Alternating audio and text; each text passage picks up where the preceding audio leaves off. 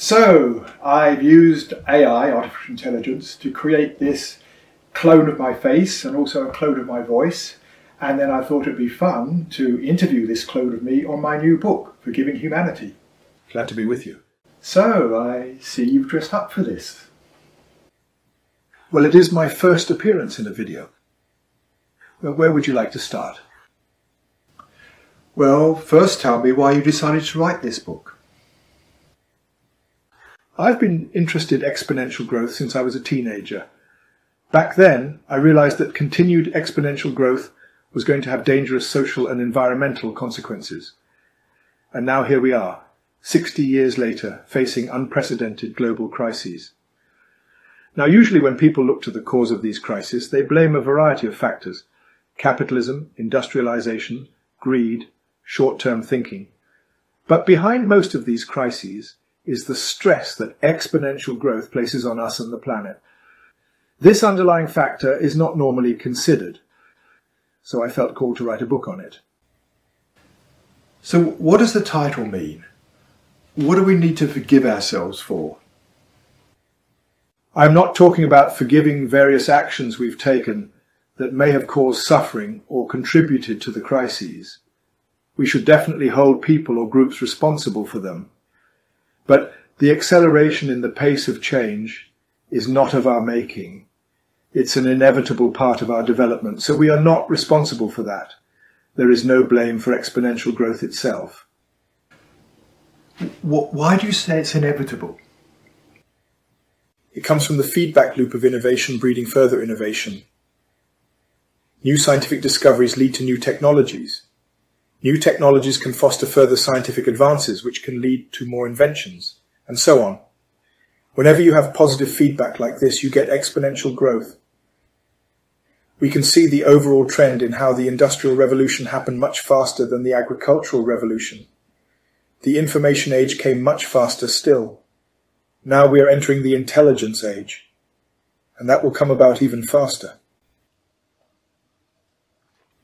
The point is, exponential change is inevitable. There's no slowing it down. The future is coming faster and faster. So is this what you call our blind spot on the future? Yes. We find it difficult to think in terms of exponential change. When we imagine the future, we tend to think in terms of steady linear change. If this much change has happened in the last 50 years, we tend to think that the next 50 years will see a similar amount of change, maybe a bit faster. But generally, we remain blind to the implications of exponential change. When we do take it into account, we see it will likely take only 20 years for a similar amount of change. And after that, only 10 or even 5. Soon it's going to become unimaginably rapid. People talk about the so-called singularity, when AI becomes probably as good as human beings and able to design better AI, leading to even more exponential growth. What happens then? No one knows for sure. All bets are off. It will be a completely different world. But exciting or scary as this may be, one thing we can say for sure is that change will be coming much faster still. Our blind spot on the future leads us to assume that we'll be steadily developing for hundreds or thousands of years into the future. But within just a few decades, we'll have spiraled faster and faster into an unknown destiny. You have two subtitles for the book. You have How the Most Innovative Species Became the Most Dangerous, but also I see a subtitle of The Curse of Exponential Change. So why is exponential change a curse? This is really the crux of the book. The faster change comes, the harder it is for systems to adapt. Climate change, for example, is the result of our accelerating consumption of fossil fuels, producing carbon dioxide far faster than the planet can absorb it. Accelerating development also lies behind our rapidly depleting resources and growing pollution. Spin a wheel faster and faster, and it will eventually fly apart. Similarly, ever-accelerating rates of development is leading to the breakdown of many of the systems we depend upon. We're moving into a world with technology beyond our dreams, but one that is also breaking at the seams. So the two sort of come together. Yes, this is the meaning of the first subtitle, How the Most Innovative Species Became the Most Dangerous. Ever-accelerating development inevitably brings in its wake accelerating stress on people, society, and the planet. The two go hand in hand. But let me emphasize there's no blame for this. It is the inevitable destiny of any technologically empowered intelligence. So as things speed up, the future is going to become increasingly unpredictable, right? So how do we prepare ourselves for something like that? I like to draw parallels with trees in a storm.